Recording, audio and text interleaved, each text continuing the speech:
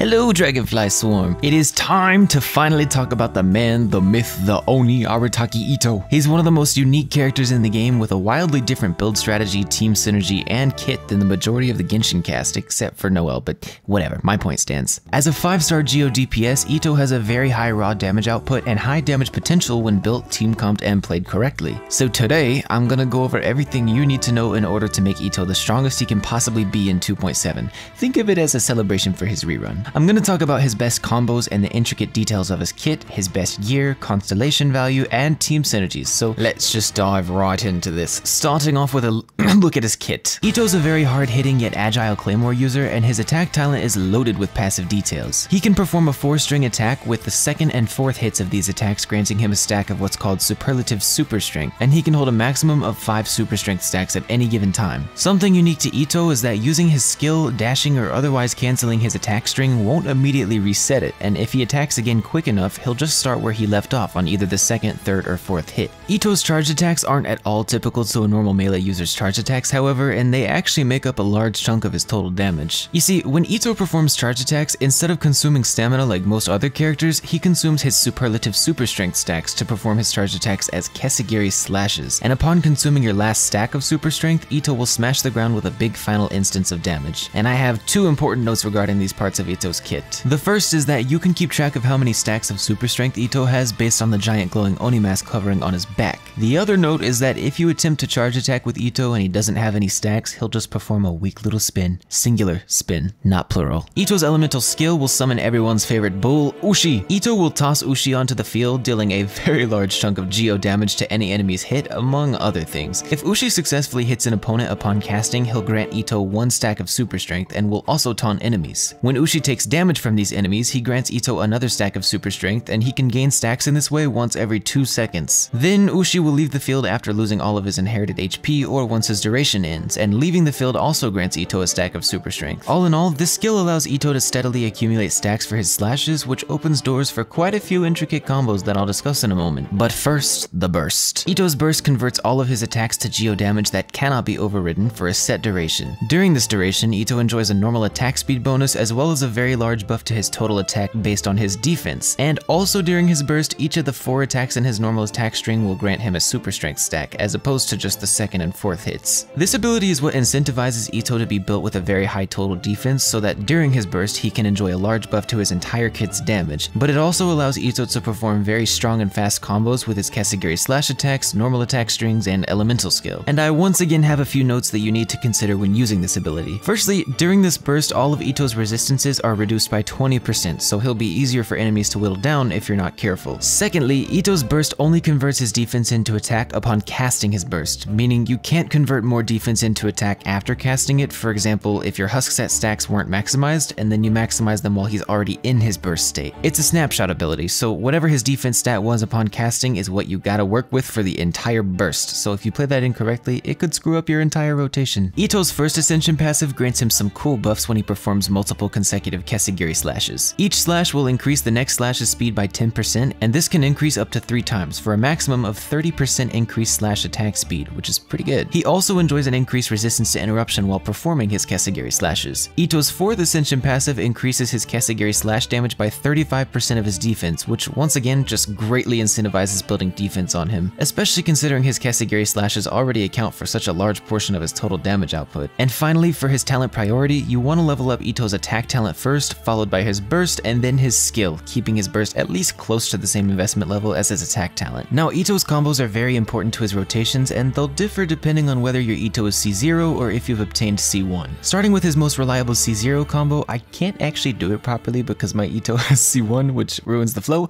but you'll want to do the following. Cast Itto's burst, then perform normal attack 1, followed quickly by his skill, then continue with his normal attack 2 and normal attack 3, then perform 4 Kesagiri slashes, the last of which will be his final smash. Follow that with another full N4 string, then a full 5 Kesagiri slashes, another Ushi skill, and then 1 one final slash. As for C1, Itto gains access to a lot more combo strings, most of which do almost identical damage to C0 strings. They're just easier to pull off. There are some combos that net a worthwhile amount of extra damage, but they're extremely hard to pull off and require some RNG with Ushi's stack gain mechanic, so I'm gonna showcase my favorite combo and possibly the easiest C1 combo because I am not mechanically talented. Cast your burst and follow that with normal attack 1, then your elemental skill, and as you're casting your skill you should already be holding the attack button so you can immediately jump into Itto's Kesagiri slashes, which most of the time you'll perform 6, to which you should follow with a full in-force string and then as many Kesagiri slashes as you can perform after that, casting your skill again right as it comes off cooldown. That will leave you with about 1 more second of Itto's burst, and you can just perform another NA1 or a Kesagiri slash if you have a stack. It just depends. Overall, Itto's combos are very flexible and your optimal combo wildly depends on the situation you're in.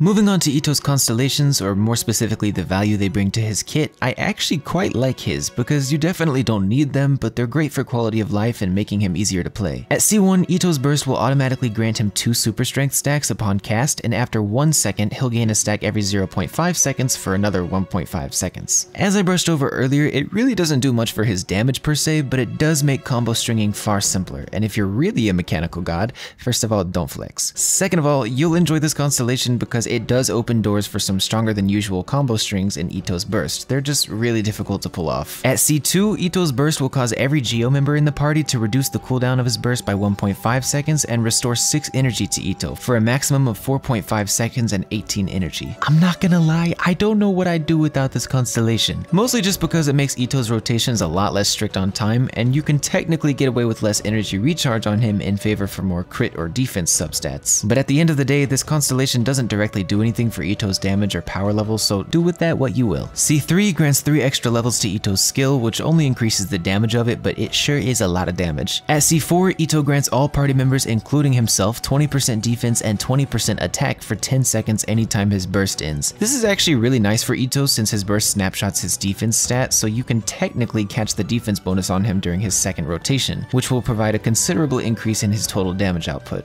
At C5, Itto's burst gains 3 levels, which as you might imagine considerably increases his total damage output because of his burst scaling and the defense to attack translation ratio. And finally at C6, Itto's charged attacks now deal 70% increased crit damage, and when he uses his Kesagiri slashes, he has a 50% chance not to consume any super strength stacks. It's really hard to say how much stronger this constellation makes Itto because of the RNG of the super strength consumption, but generally speaking, and I think this is pretty obvious, this constellation is a ton of increased damage output. The only issue with it is that it pretty much ruins his ability to perform combos and forces you to go full Unga Bunga Bonk mode. Sometimes it'll pay off extremely well, but sometimes it won't be that much better than any regular Itto, besides the crit damage bonus of course. But overall, Itto's constellations are, I'd say, pretty fair. C1 and C2 are quite quality of life, which is really nice on a character who has so much damage potential locked behind combos and mechanical gameplay, and while anything above C2 is extremely unrealistic for most players, his later constellations do provide large damage bonuses to himself and his team. Itto's artifacts are really straightforward because there are 2 sets that work noticeably better than any other combination of artifacts, the first and strongest of which being a 4-piece Husk of Opulent Dreams. This set grants Itto large defense bonuses as well as geo damage bonuses on the 4-piece passive, all of which he enjoys thoroughly. The only thing to note about this set is that you always want to try to have all 4 Husk stacks before using his burst so that it'll snapshot his highest possible defense at the time of casting. Overall, it's an amazing set that was pretty much designed for Itto, so as you'd imagine, he makes great use of it, with only one other set coming in close behind it, that set being the 4-piece retracing Bolide. While not quite as strong as 4-piece Husk, the Bolide set does provide a nearly unconditional 40% normal and charged attack bonus, which is amazing for Itto, and it only requires that he be protected by a shield. So I'd say if you're using Serpent Spine on Itto and you have a reliable shielder, this set might be worth prioritizing over the Husk set because of Husk having a hard time cooperating with the Serpent Spine passive. Just note that your damage ceiling will be slightly lower overall with this set. And the only other combination I'd consider recommending besides these 2 is a 2-piece Archaic Petra and 2-piece Husk, and even then, I'd only recommend these as a placeholder artifact set while you farm for a suitable 4-piece Husk or Bolide. But regarding Itto's best artifact stats, you'll want to focus a crit circlet keeping in mind the golden 1:2 crit ratio, a geo damage goblet, and a defense sands. You could technically use a defense circlet or a defense goblet as a placeholder if you're having a hard time farming the right main stats, but that should only be a temporary fix while you farm for the crit circlet and geo goblet. With substats, Itto enjoys crit stats and defense stats, but you also need to grab at least 130% energy recharge to comfortably cover his energy needs. This requirement could end up being lower or higher depending on how many geo members your party has, as well as if you have C2 Itto or not, but generally 130%. And then Itto can make use of attack stats, but they're far from priority, and HP and elemental mastery are just disgusting. Unfortunately, Itto's biggest downfall is that he really doesn't have a lot of weapon options even as of 2.7, so I'm just gonna go in order from his strongest to his weakest options. In first place is his signature weapon, the Redhorn Stone Thresher, and it has a low base attack, but that doesn't really matter for Itto, and it grants a huge crit damage bonus as well as a great passive for Itto to make full use of based on his defense, even further emphasizing the value of defense. Surprisingly though, the only weapon that comes close to the power level of Redhorn on Itto is the 4-star Serpent Spine, specifically at R5, but even at R1, this weapon is amazing on Itto for its crit rate and high damage potential passive. And although the passive is very conditional, especially when paired with a 4-piece husk set, once it gets rolling, it can perform close to Redhorn's level of power, which is quite a feat considering how strong Redhorn is on Itto. The only problem though is that this weapon, along with almost every other weapon option for Itto, is locked behind your wallet. You have to buy the battle pass to obtain Serpent Spine. Luckily though, that's not too big of a deal because Itto does have access to a respectable free-to-play weapon, White Blind. White Blind is a craftable 4-star claymore, and it's a nice option for Itto because of the very high defense bonus it grants to him, and while the passive is difficult for Itto to make use of if you're using 4-piece husk, the weapon is still one of Itto's better options for the decent base attack and high defense stat alone. And luckily, you don't need to refine this weapon for Itto because like I said, he has a hard time making use of the passive until the second rotation onwards, but refinements do help, even if only a little. Other mentionable weapons for Itto include Skyward Pride because of the ER substat allowing you to focus all of his rolls into offensive stats, as well as the weapon's high base attack and decent passive. Blackcliff Slasher is also decent, but you have to spend Star Glitter to obtain it, and if you do, I don't recommend refining it as it becomes extremely expensive to do so. Overall, Itto's weapon options are limited, but because of White Blind, he does have a reliable fallback option for those who don't have as costly alternatives. Finally, moving on to team comping, my favorite. In regards to Itto's best teams, it's almost exclusively mono geo or triple geo teams because of Gorou, a 4-star support. I'm going to leave a link to a very in-depth video discussing why and how Gorou works so well with Itto, but for simplicity in this video, Gorou is essentially Itto's best support and buffer, and he causes Itto to work very well in teams of 3 or 4 geo units because of Gorou's triple geo unit buff. So let's discuss some of Itto's most suitable teammates. After Itto, you'll 100% want Gorou as your second character slot for the massive buffs he provides to Itto, as well as his nice energy circulation, but if you don't have Gorou, you can substitute him with a C2 Ningguang or Geo Traveler for somewhat similar buffing and battery effects. As for the third geo character slot, Albedo is by leaps and bounds your best option because he also benefits fully from Gorou's kit, and as such provides high off-field geo damage and consistent particle generation for the team. But you can also substitute him with Geo Traveler for similar off-field damage and particle generation, or Zhongli for a completely different role, playing the role of a shielder and utility unit. I should probably clarify that neither Noelle nor Yunjin are compatible with Itto despite being geo units, either because of their own on-field needs or just generally incompatible kits. For the fourth character slot, this is where you can decide to commit to full mono geo or branch off and allow for some interesting and flexible team building with triple geo. If you want to stick with mono geo, any of the aforementioned and recommended geo characters can fill the slot, but the best character would be Zhongli, as he provides a very reliable shield and decent resistance shred, which rounds out the team nicely overall. But if you don't have Zhongli to fill this fourth geo character slot, or he's already occupying your third geo character slot, I'd almost exclusively recommend branching out into triple geo instead of forcing mono geo, because no other geo unit provides a shield to Itto besides Noelle, and hers has a horrible downtime in a team where she isn't the main DPS. So for the fourth character slot, my biggest recommendation, especially if Zhongli isn't one of your 3 geo characters, is Diona for her ability to consistently shield Itto and activate geo resonance by extension, but she also provides healing and can build to be a buffer as well, providing a lot of utility in one character. I recommend Tolma for similar reasons as Diona as well. His shielding capabilities work decent enough with Itto, the only problem being his huge energy requirement and general lackluster utility before high constellations. However, if Zhongli is one of your 3 geo units, that gives you some nice options for buffer or sub DPS units such as Bennett, who provides lots of heals and great damage buffs to Itto, and when paired with Gorou's buffs, causes Itto's personal damage to reach huge numbers. You could also use Yelan as a buffer of sorts, but keep in mind that she does have certain incompatibilities with Itto's kit, such as her inability to proc her burst attacks with the majority of his combo attacks, but her ramping damage buff is really nice. It's just kind of a weird combo. Fischl is also a really fun option because because of her energy battery capabilities and high single target electro damage, but she does have a difficult time balancing Oz's field time because of the way Itto's rotations work.